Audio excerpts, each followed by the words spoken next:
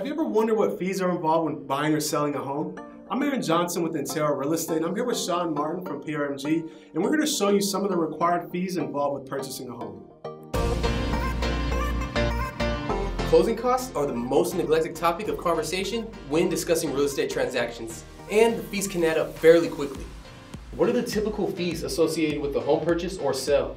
Well, that's a great question. For starters, on the real estate side, there are 4 items that I discuss with all of my clients: title, escrow, recording fees, and transfer tax. And on the loan side, some of the fees include lender fee, appraisal fee, flood certificate, and the collection of the impound account. Now that we have listed the closing costs, Sean, what are the typical costs for all these fees? Well, it's hard to estimate the cost of the fees as they vary from property to property and from county to county. But a good estimate is a range of 2 to 3% of the purchase price. So on a $300,000 home, closing fees could be roughly between $6,000 to $9,000. So there you have it, closing fees in a nutshell. Homeownership made simple and available to all. Thanks, Sean, for the information.